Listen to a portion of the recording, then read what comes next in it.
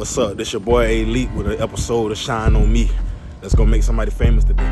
Wait a minute, hold up, too much on my shoulder. But every time in a situation, I don't fold up. I ain't tryna be up in the street as I get older. Lot of things that happen in my life that make me grow up. Wait a minute, hold up.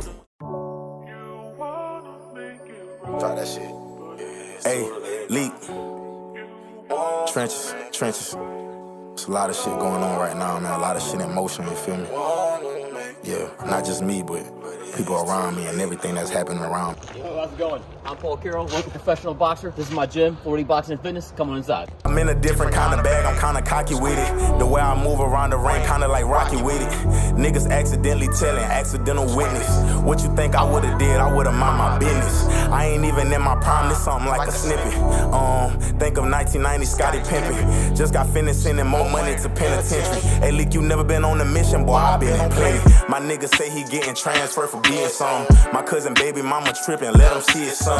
Niggas killing innocence and now they on the run. You do some shit, don't get respect, then you did it for none. Unless you just don't give a fuck and you did it for fun. Y'all trying to play the game and lose it all to the judge. I'm trying to play the game and own it just like Warren Dunn. What's up, everybody? Welcome to another episode of Shine On Me. I'm with my man Paul right here, man. How you living? What's up, man? How you doing? What's good, man? So, y'all see we got the chess boy right here, you know, so we just about to have a, manly one-on-one conversation, you know what I'm saying? Y'all gonna get a lot of insight and gems from this interview right here, you know what I'm saying? So just stay tuned. So Paul, man, just tell them how long you been boxing, man. So I've been boxing like 20 years, and like lately, in like the last 10, took it pretty seriously. Seriously. So when did you develop an interest for it? Was it something that just naturally came, or was it like... I've been fighting since I was 6 years old. Oh, man. Is it like cousins? Neighborhood kids, how it started.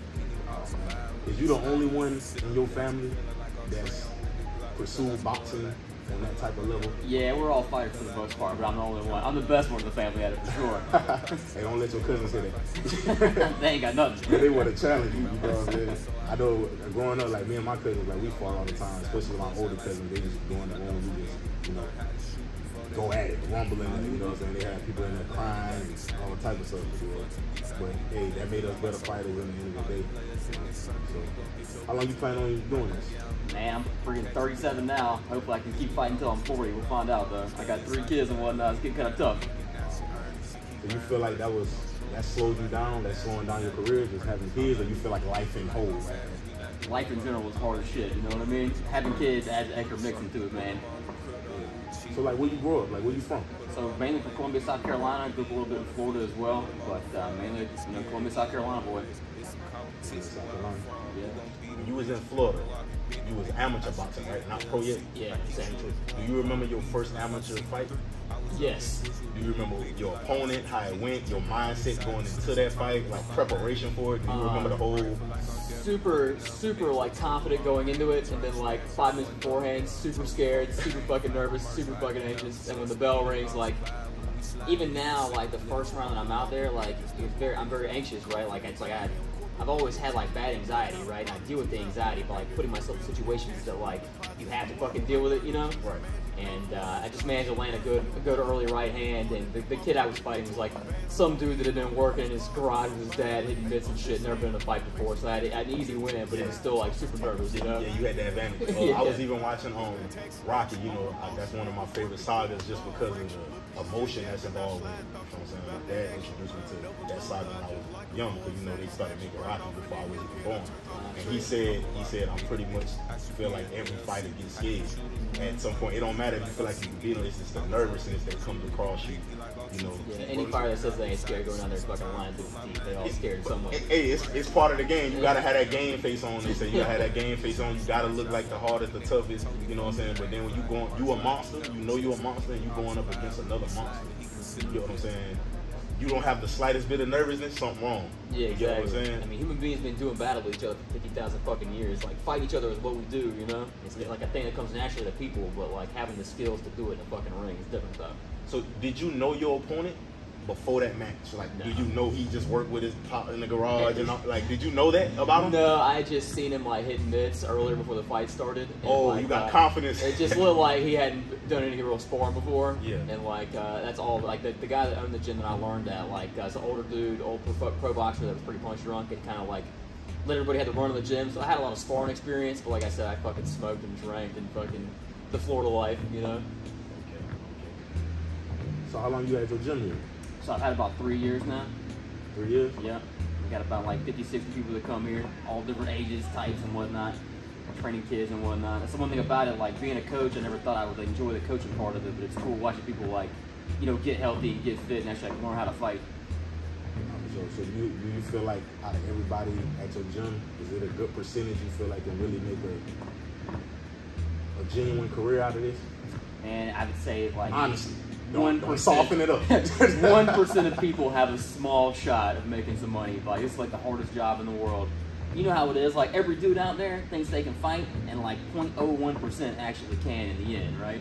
Yeah. When I first started boxing, like everyone told me I couldn't, and like I boxed in my late teens and early 20s, just doing amateur and whatnot. But I lived in Florida at the time, and I didn't take it very seriously. Like I smoked cigarettes and drank beer.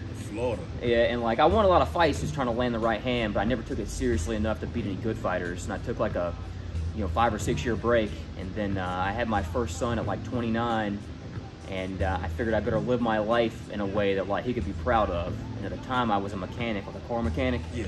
And that's a good job or whatever. I like doing it, but it didn't like make me happy to get up and go do it. Yeah, and I'd always lived my life. That wasn't your passion. No, it wasn't my passion. Like, 'cause I was a little kid, I always wanted to go out in front of a crowd and get my hand raised in a fight. And like, there's a lot of things in life that's like it's worth more than money. And like, for me, going out there and winning a fight and getting my hand raised, it's worth more to me than anything. And like showing my kids that they can go out there, despite the entire world telling you that you can't do it because you're too old or whatever the hell's going on, that with enough work and determination, you definitely can. Like, everyone told me that like I couldn't be a pro boxer, I couldn't get any wins, I couldn't get paid to do it, that the gym wouldn't work, that all this shit wouldn't work, and every single time I kept doing it and the gym worked, I could fight pro, I did win a fight, I did get paid $5 grand in LA. Yeah.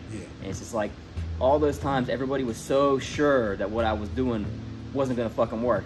And then like as each thing started to work out, everybody had to eat humble fucking pie over this shit.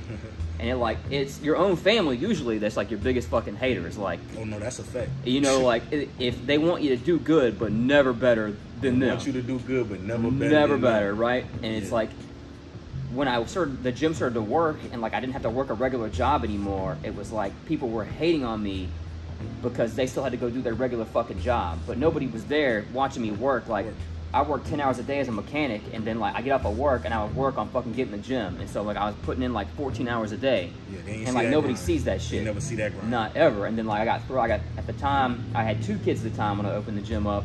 It's like, you know, I'm in my fucking 30s, I got a family, a wife and kids, and I'm still working on my dreams. And like every fucking day I was tired. I didn't want to fucking get up and work on this shit. Every single fucking day. And all the motherfuckers telling me I couldn't fucking do it. And all of them can get fucking fucked now. No, because I know you dedicated. I even see you with your kids in the gym. Yeah, I mean, see my kids all the fucking time. In here. You even tell them, hey, man, you work with them. Mm-hmm. You work with them, then send them to play in the playroom, and then you come back to grinding. You know what I'm saying? Yeah, like I'm trying to I'm thinking about it. Like I had a shit fucking childhood, and like my parents weren't the best. They weren't the worst either, but like no one was ever there to explain to me like how to be a man, how to follow your dreams, and kind of they kind of left me to my own devices. You know, I got running with the wrong crowd a couple of times, but thankfully I fucking got pulled out of it. And now I've got great friends, great family that supports me for the most part. But for the most part, boxing in general, like when that bell rings, you're on your own. And like a lot of times in life, no matter what family you got, and you can have good parents or whatever, ultimately you're on your own. If you want your dreams and goals fulfilled, like you got to do it yourself. No one's gonna do that shit for you. That's real right there. You dropped a lot of gems just now. You hit on a lot of stuff just now, you know. And I basically heard you mention a lot of trials and tribulations and obstacles. Basically letting everybody know this wasn't easy right here. Yeah, my life has been fucking hard, like real fucking hard. You feel like the way you grew up contributed to you even forget boxing, just fighting in general. You just feel like you just had so much anger built up from the way things been going and not having that support of just the people you was around, or not having the family around you or guidance to really how you want to do to pursue you to even take a fighting career, because this is dangerous. Mm-hmm. It's a dangerous job to really want to do this for a living. Yeah, I look back on my life. I mean, I can remember all the way back when I was 4 or 5 years old, like my first neighborhood fights, and like, you know, winning my first one, and like, you know, being a little guy, like, you know, I'm not very big. I'm only like 5'7", 125 pounds now. And so like when you're a little kid, you know, kids are cruel and they always bully the little guy, you know. So it's either like I'll learn to fight and defend myself and get these fuckers off me, or I'll get my ass whooped and cower in a corner, you know. And I look at all these things that have happened to me, and it's like destiny in a way, but it's like destiny mixed with work. Like if I wouldn't have worked hard enough, my destiny never would have been fulfilled. And like I've still got a lot of shit I got to do still, and a lot of like work to do. But at least I understand where I'm going now, you know. And like I'm grateful to fucking God that everything that happened. Even the shit parts of my life were like pieces of a math problem that had to be in there to get whatever solution is at the end, you know. What do you feel like is something that keeps fighters from getting great? Matt, rather it got to do with discipline.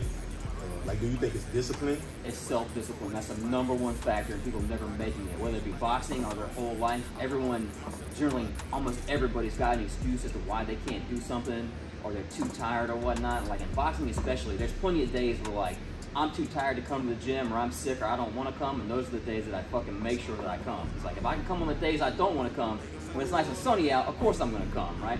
But I've seen it time and time again. People join the gym, they have that like, you know, I'm getting something new, I want to do this, and they come in for a couple of days, but they figure out this shit's fucking hard, and it takes years to be a good fighter, and like, if you want to put in years of time, no. So they end up watching that? So do you feel like, rather you even take it serious, the person that got the most discipline, even if you got talent or you got the urge to do it, the person that got the discipline to do it every day is going to ultimately end up being better anyway. For sure. I've had like tons of talented kids coming here, like, and like nobody that's talented has come in here and been able to fight good off the top. But I've had plenty of kids that come in and they're like not coordinated at all, but they put the work in, and like after a year they can finally fight. And like none of the talented kids can ever beat any of the kids that have been working for a year. Like work always beats talent every single fucking time. That's the thing right there. Work always beats talent. Every single fucking time. Work beats talent. So do you feel like you know a lot of boxers that, you know, they had discipline, and then got lazy after they got like a couple wins once they actually got their career started, and it's kind of ruined their career? Do you feel like that's a thing? Yeah, life happens to people, but I understand, like, you know, people kind of do stuff in waves, you know, and like, boxing's a hard thing, like, to actually do it as a job. You know, you don't really get paid a lot of money to start with, right? It's like you're working for free for the most part, and like the actual, you know, job of boxing, whether it be amateur or professional, it's a dangerous job. People die every year doing it, right? So it's not something that can be taken lightly as a game. But like in the gym and whatnot, with little kids, it's just good to teach them self-defense and whatnot, and just give them some amount of like, you know, what it takes to have, you know, real fight skills. And that's something people don't talk about a lot. Like it's like the bills, the trauma, brain injury, that type of stuff. The brain injury stuff is real. Like, this is one of the only gyms that like I try to take care of the kids and make sure they don't end up like, you know, messing their brain up for long term. So that's something that you would check me, bro. Oh man, he got me a chick. I'm getting so lost in the doggone Come on in conversation. the old man's gym. That's all right. Ain't nobody ever beats me at this shit, no way. Hey, don't think I'm just this sweet with it. You know what I'm saying? I'm just so caught in the conversation. I'm just talking and moving. I was talking and moving too. That's what I'm talking about. Nah, it's all good, man. He got me a chick right now. I had to try. You got some of my pieces anyway. Nah, it's all good. You know what I'm saying? But on a serious note, have you ever had people came into your gym? Maybe was going to that next level that suffered any type of injury or something like that. Just, you know, doing too much or not doing the proper sparring, or not taking care of themselves or going all out. I've been lucky so far. I've had, you know, a couple of guys get hurt, but they've been all right in like a week or two, but nothing serious. Like, you know how I run the gym. I'm pretty sharp about like keeping an eye on things, but you know, it'll happen eventually. I'm sure somebody will get knocked the fuck out of here, but you know, it is what it is. That's why I got good waivers. So, I mean, have you ever suffered an injury? Like all the years of you boxing, have you suffered an injury where you really thought about like, man, I might need to stop doing this? Like my first pro loss, I got my nose broke, and it just took me a couple months to like get over the fact that like, you know, I'm gonna have to get back out there and find it if I want it, you know? Yeah. That's the worst one I had, broken nose so far. Tell me what that felt like. After your first loss from a pro, and then you were ending it with a broken nose, you got people around you, you know, probably got friends talking trash, people looking at you. Like, how did you feel right immediately after loss? It sucks. Like, the broken nose doesn't really bother me that much. It's just like, you know, losing them at the time I was like undefeated, and like you lose your O, And like at the time, like when you got a broken nose, you can't breathe and shit. So at night I couldn't even like go to sleep because it kept waking me up, you know. And like for the next 2 days, like I kept having like blood pouring out of my nose. If I do something, hit a bag or whatever, like blood pouring out of my nose. So I'm like walking around like tissue paper jammed up in the shit. And it's a tough road. Like, okay, tell me what that recovery was like. That was like, you know what? I'm about to go harder the next fight. I want to keep fighting forever. I don't care about the loss. I don't care about the broken nose. It's time to turn up. Like, I want to do this. I just kept getting up and grinding. Like, it took about 2 weeks for my nose to finally heal where I could like work out without it bleeding. And at the time, I didn't have the gym yet. I was working for another gym. And I had to get up and go to work. And it's kind of like I'm still punching a bag and holding mitts for everybody. So it's like either I fucking got up and did it or I fucking didn't, you know? So, the owner of that gym, was he your trainer? Yeah, original, yeah. So, how was his training? Like, was he the one to train you for that first amateur fight that introduced you to that amateur boxing world? Yeah. So he was taught me basic boxing, and like I said, he was an older dude in his 60s at the time, and like just taught me the basic footwork, the basic hand position, just full guard, and like I was just good about landing an overhand right, and like that was my only mission in my early boxing career, just trying to land an overhand right, finish the fight if I ran out of gas, because I fucking smoked cigarettes. Yeah, that was a signature move. I can hit him with that overhand. It still right, is. That's all good. Yeah. So did you talk to the opponent afterwards? Like, did you feel like, honestly, do you have sportsmanship? Yeah, for sure. Like anybody that's got the balls to go out there, I don't give a shit who it is. Like you got the balls to step in that ring, whether it's amateur, professional, you got more balls than 99% of the general public. And like you know how it is, like all your boys and whatnot.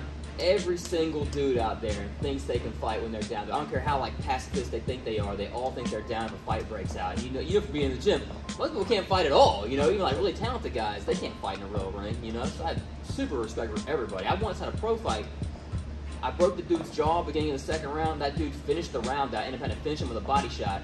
I didn't recognize it because I fight without my glasses, so I can't see detail on his face. Yeah. I walked over to congratulate him. His fucking mouth was hanging open with a broken jaw, and like it was tough as shit. And like he deserves props for that, you know? Yeah. Fighting with a broken jaw is tough as shit.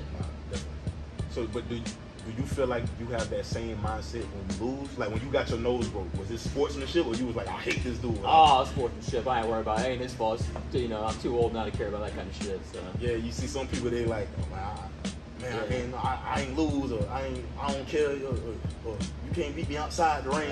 You know, some people just take it to another level, or just they can't embrace the L. Yeah, that's another thing about like fighting. You know, coming to truth with yourself. Like if they can't, you don't have truth about yourself, then like if you get beat, you're gonna turn around the other guy. And really, it's mostly you. You know, most of your problems in life are just you anyway, whether in the ring or outside the ring.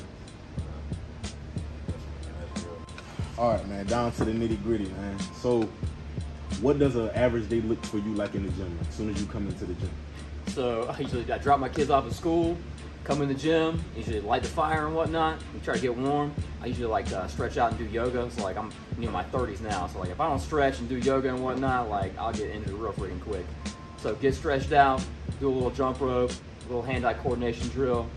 And generally people kind of like, they come and go and I work mitts with them, spar with them and whatnot. And as the day goes on, I try to get at least like 2 workouts in a day. And it's depending on, some days are like strength and conditioning days, some days are cardio days.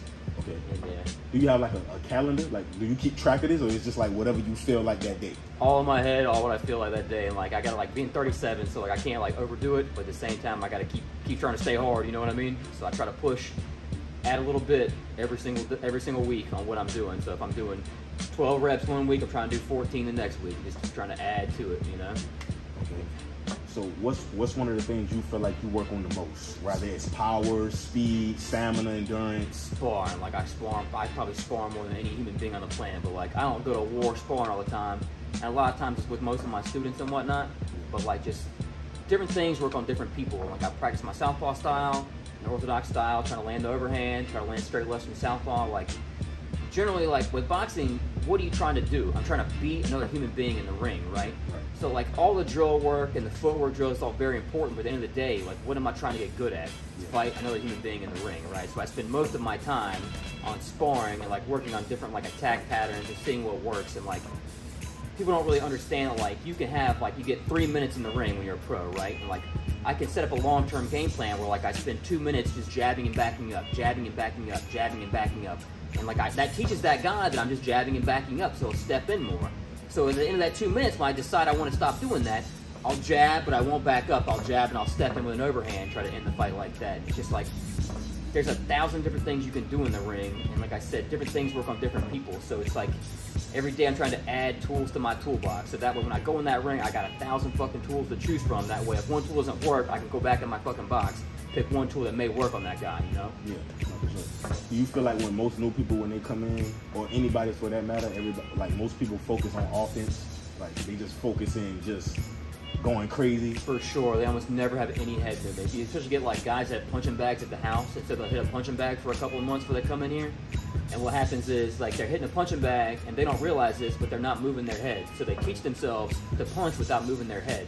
So when they get in the ring and sparring, they realize they're hitting a moving target, and like, I don't even hit them for the most part. I mean, you remember your first day, like, I don't even try to hit you, but it's like, you try to hit a moving target, it's totally fucking different, you know? And like, I can boop them on top of the head or boop them to the body, and generally, like, I beat most new guys with just my defense till they get tired, you know? Yeah. So you feel like it start with the practice? They practice wrong before they even talking about getting serious or trying to be better. They practice wrong. Their foundation is messed up. It's like that same thing where like every single dude thinks they're down when a fight breaks out, so they all think they can fight already or have certain things that they do, and like 99 times out of 100, the footwork is always messed up. And like that's some very footwork heavy here, right? If your footwork's not right, your punches won't be right. How you move in the ring won't be right. And so usually you got, you know, dudes in their 20s or whatever that's been in a couple street fights, and especially if they win a street fight, they really think they got the goods. Yeah. And then it's like I have to undo all of that. You know, it takes a couple months to undo all those bad habits if they want to put the fucking work in. And they say that's for everything. They say if you develop a bad habit, it takes months and months to undo it, and then you got to relearn it, and then you got to get good at it. You know what I'm saying? So it's like that's like a whole year, 2, 3 years just putting in work. You know what I'm saying? Undoing something. You know, because they even said like it's hard to undo 10 years of bad habit in a month. You know, you learn a lot, you know what I'm saying? You learn how to, you know, but it's still a little rough because you done spent 10 years doing something one way. Yeah. You know what I'm saying? And the thing in the ring too, like if you're getting pressed and you're tired, like, you know, when you get a little bit of skills, being good when you're not tired is easy, but can you be good and technical when you're tired? And like usually when someone that's got bad habits, whenever they get tired in the ring, they start doing those bad habits again and they forget the fundamentals I've been teaching them. So it's kind of like an exercise in like repetition, like, you know, years and years of repeating those same things so they can finally do it right when they're not even thinking about it. So at the end of your workout, you done did your workout. What does that look like? What's your very last workout? So usually like I work until like 6 o'clock, and like between like 3 p.m. and 6 p.m. is the busiest time, and like I'm usually helping little kids, fundamentals, sparring with the older guys, and like you know, I keep the gym open 24/7. You get the key code or whatever. So usually like when I leave, there's somebody still here working out, and I just go home, freaking eat dinner with my family, man. So you pretty much work out 3+ hours every day. It was like 5 hours a day. 5 hours. 5 hours. Yeah.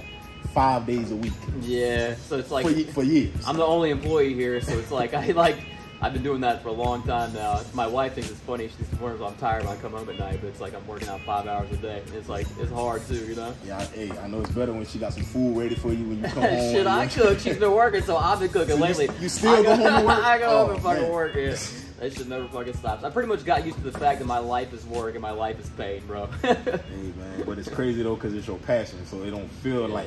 It's not nearly as bad. It's so a hard like, job. Like, even my worst day here is still better than my best day as a mechanic for sure. And like lately, like as I retire, like I'll box till I'm 40 probably, but like watching like little kids and like dudes like yourself, like you finally got kind of good the last time I saw you, where like you learn to calm down and sparring. It's like it's good to see somebody like they get it a little bit and they start to learn like, oh shit, it's about being calm. You know, being a real good fighter is about being calm under pressure, and it's not about like, you know, being angry or mad, because that shit'll get you killed because a real fighter. So it's like, it's fulfilling for me to like watch somebody that's like completely helpless out there start to get a little bit of hands and realize, oh shit, I can fight a little bit. And like whatever I teach you or the kids, like you can take that shit with you the rest of your life. So if I get killed in a car accident or killed in the ring or whatever, I know whatever I taught y'all is still out there and shit'll live forever. Hopefully anyway. And it can get passed on. You know what I'm saying? And now it's your legacy. It's like, hey, look, my trainer was Paul. You know what I'm saying? Like he taught me a lot of stuff. A lot of stuff I'm teaching y'all, he taught me. I've been implementing that, and that's what y'all doing, and now y'all great. You know what I'm saying? I think that shit spreads out, you know? Yeah, I think that's a great way to lay the foundation for other people, like the new generation, everybody generation that's coming up that under you that you gave some type of influence to, they live on forever, you know what I'm saying? So I got a lot of respect for that, you know what I'm saying? So you haven't started your workout today, have you? Well, I did yoga before you got here. Okay, so yoga, what's next on the list? the jump rope, and then a little hand-eye coordination drill I do in the ring, like juggling and whatnot. Okay, so let's work out then. Let's do it. Let's kick.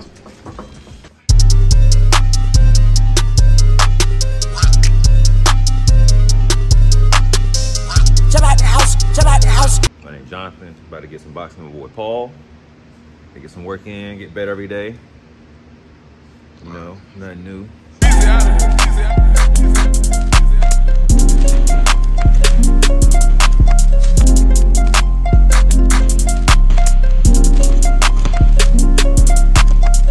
It's your one and young Weezy, man, this shit too easy. Different bitch for every season, showing me they cleavage. I take drugs and feel relaxed, it's like that therapeutic. She take that pussy on call back so she won't think I need it. Made it out of jungle, my ball ain't got no jumper. Rest in peace, my uncle. Never met, but I still love you. Remember that pussy from way back, playing I pay on the popper. Stayed in the hood where the killers at, made my pillow a chopper.